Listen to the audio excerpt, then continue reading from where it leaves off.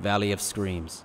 Shuhei Hisagi and Tessai were both unaware that when a Tenkaichi was operating on its own, it automatically set coordinates to the center of its effective radius. In this case, Hisagi had been transported to an indoor structure not much different to any in the Soul Society. This is a Valley of Screams? Doesn't feel like much time has passed.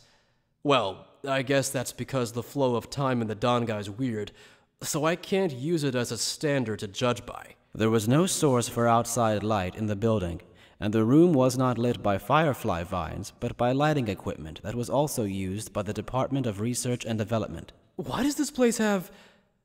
Well, this definitely has got to be the Valley of Screams, right?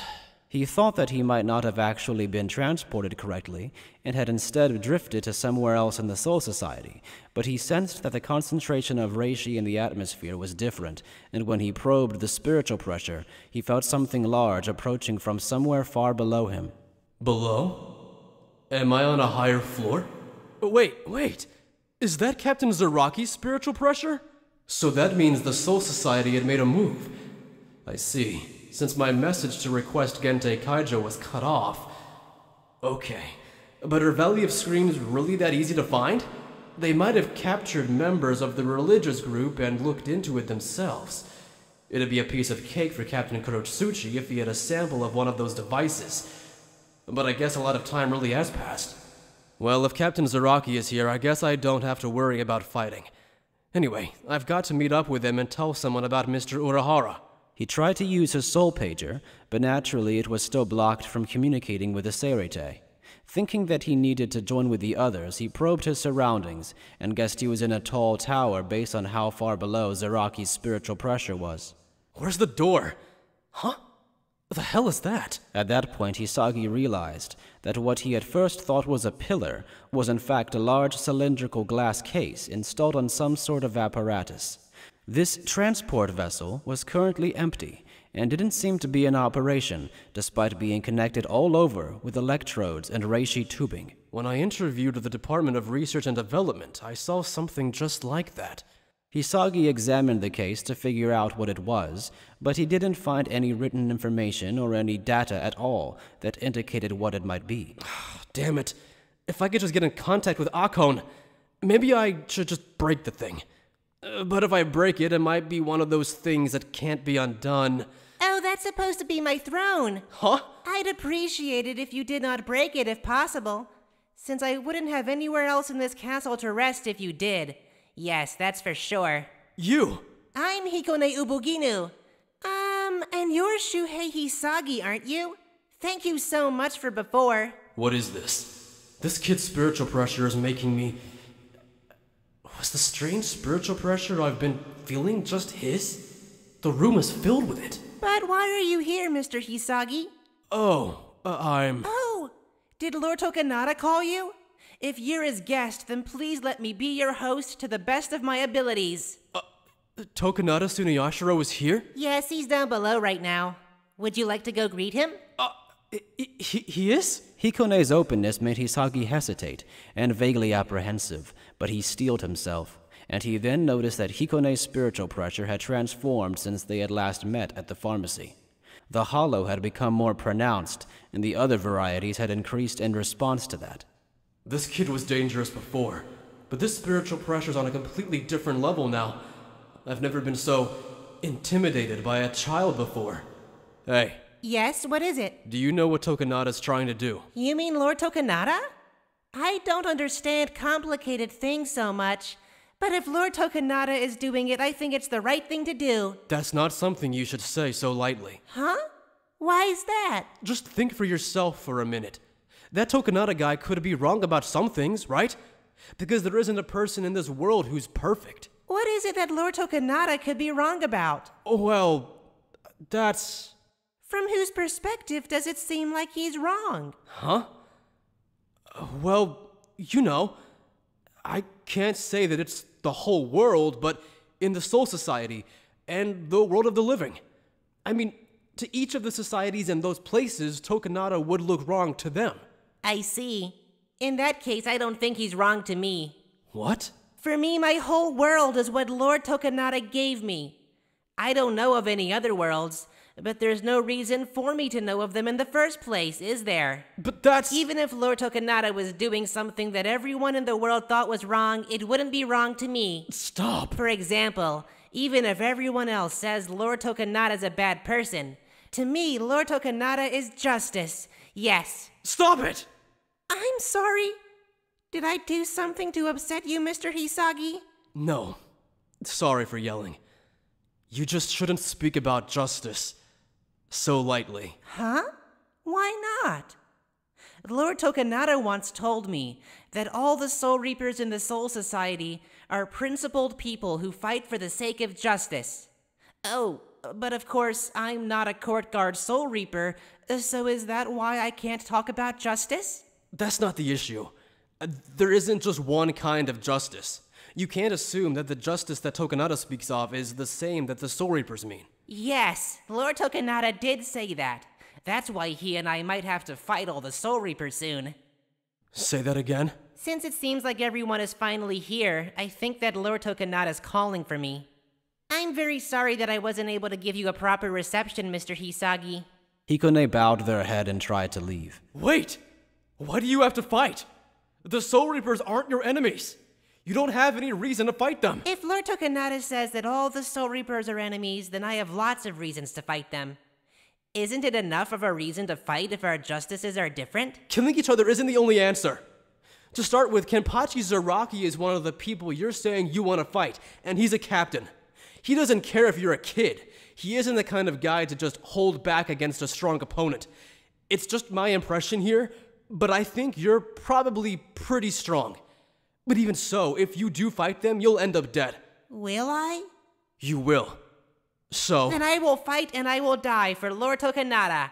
Because no matter what happens, if I can't live up to his expectations, then there isn't any value in my being alive. You idiot! Don't say that you're going to die, or that your life has no meaning so easily. I'm really sorry. It seems like I really do just make people angry. Don't apologize, damn it. It's not your fault. I know that. Bakudo number 63. Sajo Sabaku. Huh? Chains of light created from Reishi wrapped around Hikone and restrained them. Sorry. I think I'm Tokinada Tsunayashiro's enemy. But that doesn't make you my enemy. You wait here. I'm going to have a talk with this Tokinada guy, even if it means I have to get rough with him. I'm sorry. This is hard to say, but I think that's impossible.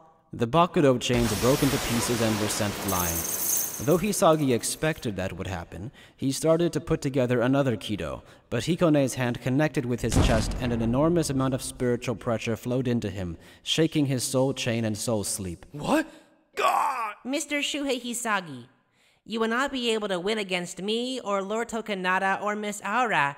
It's impossible for you to sway anyone with brute force. Hisagi's consciousness began to fade. Wait! You can't go out there to die. I finally understand. I know what you're lacking. Wait, just... So please don't push yourself. Please take a rest here. Yes. Directly below the castle in the sky, palace courtyard. The Zanpakuto that had appeared from Tokinada's shadow had been blocked by his own Zanpakuto, causing the sound of dry metal to echo through the courtyard. Kage Oni, is it? It's far beyond impolite to step on the shadow of a Tsunayashiro, you know. How troublesome. I have to fight someone who knows my abilities from the start. As Tokinada cackled, Kyoraku's entire body appeared from the shadow. That bastard! He got a head start! As someone who had to patiently wait through a tedious conversation, Zaraki was clearly put in a bad mood. He leapt forward to knock Kyoraku aside and face Tokinada on his own. Head Captain Kyoraku might be in hot water later. The captain hates having his prey taken from him more than anyone. Hikone. As Tokinada continued to lock swords with Kyoraku, an ominous spiritual pressure broke forth from the floating castle above their heads, causing everyone to momentarily freeze. Hikone's spiritual pressure had increased many times since the confrontation in the Rukongai, and despite their arrival only taking a few seconds since their name was called, to everyone standing in awe of their spiritual pressure, it felt like it had been several minutes or perhaps even hours. What the hell is this? Hikone fell to the ground with a harsh wind, causing the surrounding air to warp from the impact. Oh, I finally performed the correct landing! I'm so happy. Lord Tokinada, I apologize for the delay.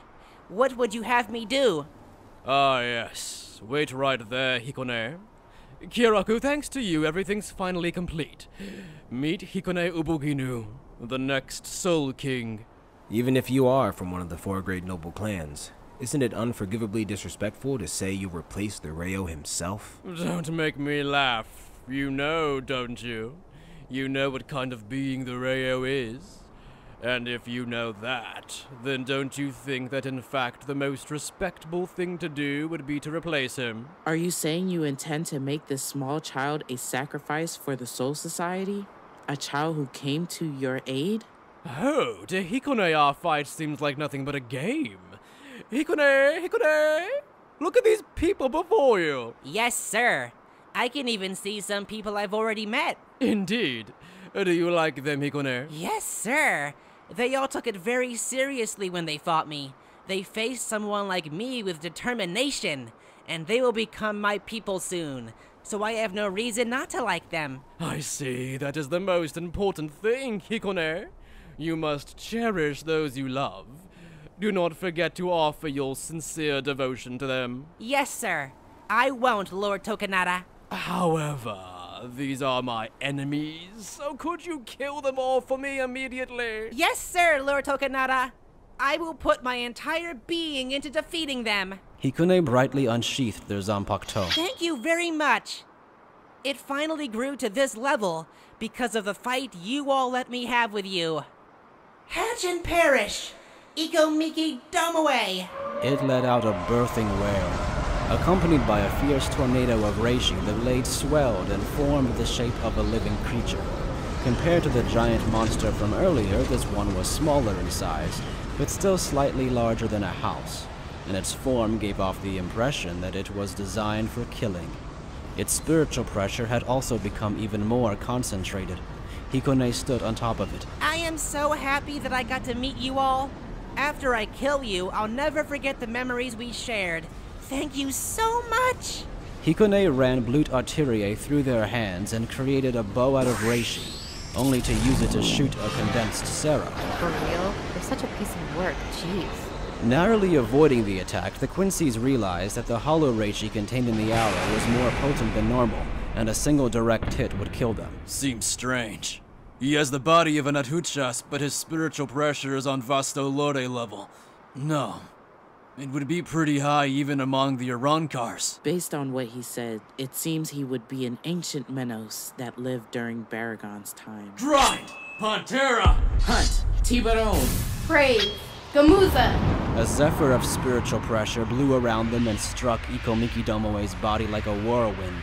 Grimmjow immediately leapt at him, catching Zaraki's attention as he did, bringing a smile to his face. Oh, I see. That blue-haired bastard doesn't seem half bad. Captain, I don't need to remind you that right now they're on our side, right? He is. For now. Kenpachi surveyed the spiritual pressures of Tokinada, Hikone, and Ikomikidomoe. Alright then. Which one of them's the strongest? However, as though to obstruct his evaluations, all 7 of the Arankars attacked Ikomikidomoe. Ikomikidomoe took the brunt of the assault, but then lowered himself and enlarged his spiritual pressure. Then, a gigantic eye opened in the middle of his body as his entire form began to gleam. Huh? What the hell is that? I can't figure out what he's aiming for, but that sure doesn't give you a good feeling, does it? Alright, you two. Buck up. Huh? If you don't, you'll end up dead. Kenpachi unsheathed his zanpakuto and swung it down just as an immense amount of reishi was discharged from Ikomikidomoe. The blinding light swallowed a portion of the Valley of Screams. It wasn't truly a Sero as much as it was a reishi explosion, but it scattered in every direction, lifting apart the ground and sending the palace's roofs flying. Harribel rose a shield of water to dampen the damage done to the Arankars, while Nanao used Bakudo, and the Quincy's had extended their bleed to its maximum to mitigate any injuries. As for Kenpachi, he just cut through the explosion. Well, that sure was close. You've got some nerve. Kyoraku, who had been hiding in the shadows, slashed at Tokinada, while he wondered how he had been able to evade the blast, as Tokinada had not even a speck of dirt on his kimono. Oh well, it seems the gardens and estate were all for naught. I'll need to have Aura remake them later. You have another friend? Not a friend, she's simply a pawn. I don't know who they are, but my condolences to them. But, I see. Is that Zanpakuto an erosive type? Oh, so you've noticed? Seeing Ikomikidomoe's form, Kyoraku was able to guess at why Hikone had hollow powers.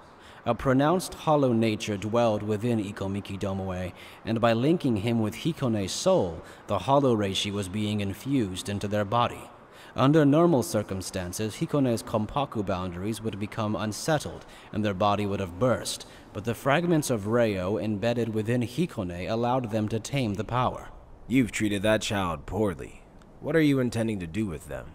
Now that you've felt their spiritual pressure directly, you know for certain, don't you, Kyoraku? Kyoraku did not answer, and instead swung his sword again. Tokinada dodged and smiled. They can become the Soul King, just as Ichigo Kurosaki and Kugo Ginjo can. So you were lying when you said you didn't know much about Ginjo. You didn't believe me anyway, did you, Kyoraku? I have one more question for you. Was what you told Nanao also a lie? Oh, you mean about her mother? Are you really sure you weren't involved in her execution? I almost wish I said that I was, but unfortunately that was the truth. I see. Too bad. Oh, so you made a pinky promise then. What a close one. I don't remember telling you about that game. The Pinky Promise game was an ability where if either one of them lied to each other, the liar's fingers would first stop moving, then with a second lie, all the liar's bones would stop as if they had been crushed, and at a third lie, the liar would be assaulted with intense pain as if their entrails were being pierced by needles. It was a technique used against people prone to lying, or to extract information during interrogation. However, since Ohana would become upset when Kyoraku made pinky promises with other people, he did not use the ability often. And of course, the drawback was that once activated, Kyoraku himself also could no longer lie. I could tell what it was without even needing to see it. Aren't you underestimating me? You really should have used that ability in the Squad 1 barracks. Had you done so, you wouldn't have been so late in trying to settle things. I couldn't have drawn my sword on you, much less used my shikai on you, before you drew my suspicions, now could I? But, following that train of thought, I was late the moment I failed to kill you. That is certainly true. Oh, really now, it's quite annoying to have to tell only the truth. Oh, right. I wasn't involved in Nanao Issei's mother's execution, but I did make the suggestion that there was a possibility her daughter carried the divine sword, and that we should torture it out of her. Kyoraku's face went pale, a reaction that satisfied Tokinada. But to be honest, though, I was confident that you had it. But compared to the Tsunayashiros, you are practically a peasant. Even as a higher-ranked noble, I thought that you would get ideas in your head if I were to implicate you. And besides, don't you think the plot in which I waited to tell you until the girl is persecuted because you hid the sword, and it is too late to take anything back, would be so much more fun? Don't make that face, Kyoraku, don't worry. Ginrei Kuchiki squashed that proposal. That incorrigible old geezer, he acts hard, but he's really such a softy. Is that so? I need to express my gratitude to Ginrei then. Kyoraku continued to swing his sword, and Tokinada received his successive attacks. What's wrong? What's with these measly swings? Putting aside Pinky Promise, you aren't using Iro Oni, Toka Oni, and Koge Okuri. Are you that frightened of my Zanpakuto? Yes, I am frightened. It's quite terrifying. What was the name of your Zanpakuto again? Do you really need me to tell you? You've already looked into it and figured it out, haven't you? Well, now I know for sure based on that answer that Kuten Kyokoku isn't your Zanpakuto's true name, is it? Now Tokinada's expression went blank. I'll take your silence as affirmation, since we both can't tell lies right now. I was skeptical. That your Kuten Kyokoku can send your opponent Zanpakuto's abilities flying back is certainly frightening. But, of course, that power seems slightly underwhelming for the Zanpakuto that the Tsunayashiro family has protected for all this time. And as for the name Kuten Kyokoku, it has a similar ring to my Katen Kyokotsu, doesn't it? So I thought you might have blocked its power with a fake name, partly to spite me. It's in your nature. You planned on calling it by its real name to release its true abilities, only after we thought we had come up with a method to defeat it, didn't you? And there was only one reason you wanted to do that. You wanted to see our faces in despair. Am I wrong? You really just cannot read the room, Kyoraku. If you already knew that much, then why not just let me have my fun? The term wet blanket was made for you. You gave me too many hints. Perhaps you were hoping to pour salt in my wound, taunting me by saying, the name Kuten Kyokoku happens to sound awfully similar to your own sword's name, don't you think? After your jig was up. Was that it? You're half right. The other half was a reminder to myself not to forget my suspicion and hatred of you. Sip the world and wear the horizon. Realizing that Tokinada was performing a release command, Kyoraku used Flash Step to close the distance between them and flashed at him. Kyoraku didn't have the time to go through the process of Iro Oni or Taka Oni, so he simply thrusted. However, at that moment, Tokinada intentionally stepped forward and allowed himself to be stabbed by Kyoraku's blade. Kyoraku hadn't expected Tokinada to use his own body to block the attack, but him doing so indicated to Kyoraku one thing: that there was enough value in activating his Zanpakuto's abilities for Tokinada to put his life on the line. Duplicate and curtail all of creation equally. Enra Kyoten. Tokinada smiled as blood poured from his mouth and his Zanpakuto transformed. The silver blade grew bright like a mirror, and the sword's body began to radiate a light brighter than the sun, blinding Kyoraku's single eye. Huh? A Zanpakuto that controls light? The extravagant blinding light momentarily robbed everyone of their judgment. However, Kyoraku recovered his senses faster than the others and twisted his sword that was currently inside Tokinada. However, Tokinada went to kick Kyoraku and was able to pull himself away. Kyoraku went flying, but Nanao caught him. Are you all right, Head Captain? Thank you, Nanao. That was somewhat clumsy of me, wasn't it? Kyoraku looked toward Tokinada, who stood there unharmed. There was evidence of his kimono having been cut, and though there were traces of blood on his skin, there were no wounds themselves. What's wrong, Kyoraku? You wanted to see it, did you not? This is my... No, this is the Tsunayashiro's Zanpakuto that has been passed along from generation to generation. The oldest Zanpakuto, the one and only Enra Kyoten. And then it was not just Tokinada's wounds that were missing. The hilt that Tokinada gripped and the blade itself suddenly vanished. Cyberspace. Aura and Yukio were in a subspace that Yukio had created. Ginjo's trio had gone elsewhere, leaving only Aura and Yukio remaining. It seems that Hikone and Ikomikidomoe are using their true power, and Lord Tokinada has spoken his Zanpakuto's true name. Your spiritual pressure perception is really at a cheater's level. I'm not omnipotent. I have simply scattered pieces of myself here and there throughout the Valley of Screams. Turning yourself into gas and making offshoots of your sensory organs sounds like cheating if I ever saw it. So what are you going to do now? If I attempt to assist them at the wrong time, I'll get dragged into things. I think it would be best to wait for a good while. What about Kisuke Urahara? Well... I apologize. Let's put that discussion on the back burner. What's wrong? It seems that our guest who arrived at the throne room has awakened. Let's head over there. It is surprising he would show up there right from the start. What an interesting person he is. Palace courtyard. Your spiritual pressure has shot up in less than half a day. Yes, sir. It's because you were all kind enough to fight Ikomikidomoe. Thank you so much for doing that. You're just like Kurosaki.